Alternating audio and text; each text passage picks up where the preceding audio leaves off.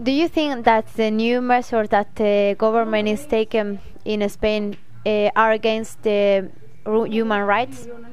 I think that the new measures of government in Spain, of course, are against the human rights. In my opinion, it's really dramatic that the public television is in the hands of the political power.